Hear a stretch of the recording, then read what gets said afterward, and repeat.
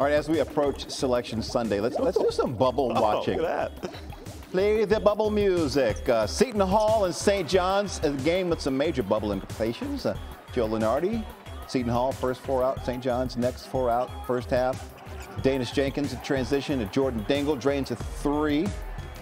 Red Storm up 41-29, 12-point lead at the half, the largest halftime lead in Big East play this season. Second half, Seton Hall down 9.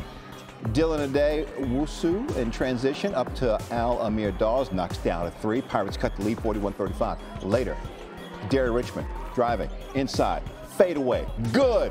Seton Hall down 4. Next possession, Elijah Hutchins Everett stealing. Thank you very much. I got that. Dre Davis slamming.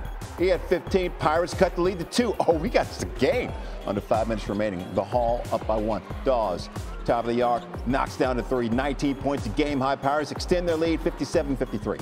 Over 3 minutes to go. They're up 5 now. Adewusu to Richmond. Lays it up and foul. Richmond 18. Seton Hall would go on to win after trailing by as many as 19. Rick Pitino afterward, not happy. I think they're unathletic. I don't think they move well laterally. I don't think they're going to pick it up in the next week. I think they're slow laterally. I mean, Sean Conway gives you everything he can. He's slow laterally. About 5 guys are slow laterally. Even the Celtics, when we lost, I've enjoyed every minute being a Boston Celtic coach. Didn't like the fact that we lost in that following year, but this has been the most unenjoyable experience I've had since I've been coaching. Do you have any second thoughts of taking this job?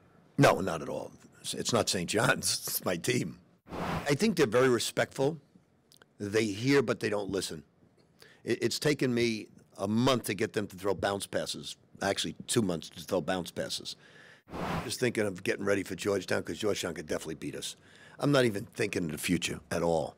I'm just thinking of the next game and the next game and the next game, and that's it. Just try to get as many wins as you possibly can and represent St. John's in the best fashion you can. Not happy with his team. After starting the season 12-4, including going 4-1 in Big East play, it has been a rough go for St. John's over the last 5 weeks.